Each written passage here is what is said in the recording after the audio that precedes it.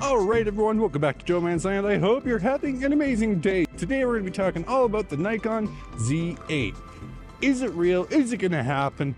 What is my opinion on this camera, even though I'm not really a well-known photographer? You guys don't care. I don't care about my opinion, but I'm going to share it anyways. So let's get into the nitty-gritty about this new camera that's hopefully going to be coming out. Again, Nikon hasn't officially released any information on this camera yet, so let's go to Nikon Rumors.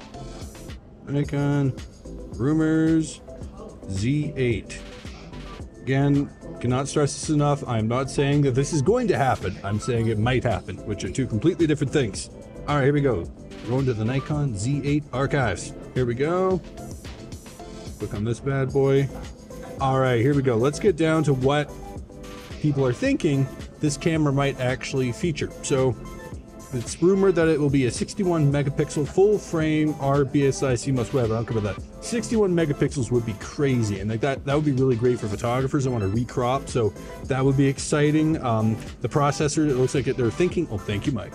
They're thinking it'd be the same processor that's in the Z9, which is awesome because that's really the thing that limits the Z6, Z7, Z6 II, Z7 II, even with updates, is the processor isn't what's in the Z9. So if you're looking for better autofocus, you're really not going to get it until you get a Z9, so hopefully the Z8 carries that over. I'm a video guy, you all know this, and it looks like they're going to be offering 8K up to 24 frames. That's awesome. You know, I still edit in 4K, so if I wanted to reframe, I'd shoot in 8.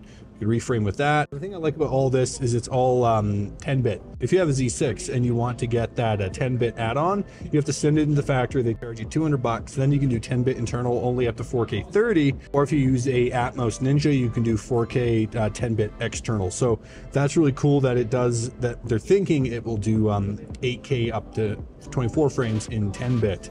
And oh, this is nice, 4K 16-bit. Oh man, that would be so nice with S-Log. All right, that would be really nice. That's probably what I would elect to shoot in the most. 10 frames per second shooting, that's pretty normal. And then, okay, I like this, the 8-stop 5-axis image stabilization. That would be a really nice upgrade from the current IBIS that's in the, at least that I'm using in the Z6. So that's pretty good.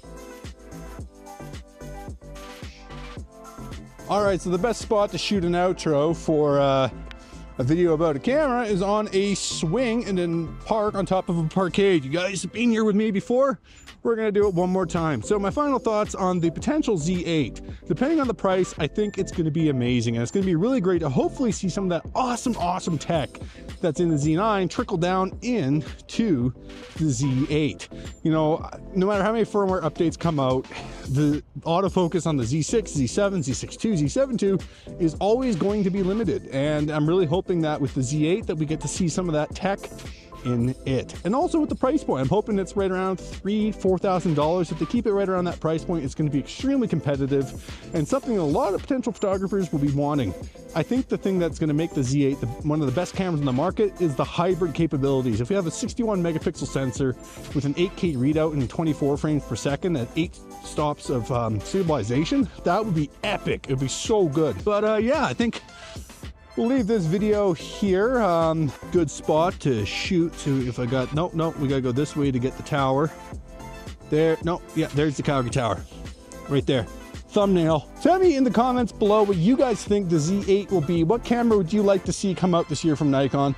Are you looking for another ZFC rehouse with different paint, or would you like to see an actual new camera? And also with Nikon marketing, I think there's a lot of things they could be doing. The Canon Creator Lab is epic. They're not really doing anything like that, so I'd love to see Nikon do that. But you know, comment below, what camera are you looking for? What would you like to see Nikon do in 2023? In the meantime, hit that like button, subscribe to the channel. Remember to take beautiful photos every single day. Don't do it for the views, do it for yourself. Also guys, tell me what you think. I'm vlogging right now at 60 frames in 4K. Is this something you guys would like me to do more? I usually shoot in 24 just to get that motion blur, but I thought, you know, light enough out that I could get away with shooting in 60 frames instead.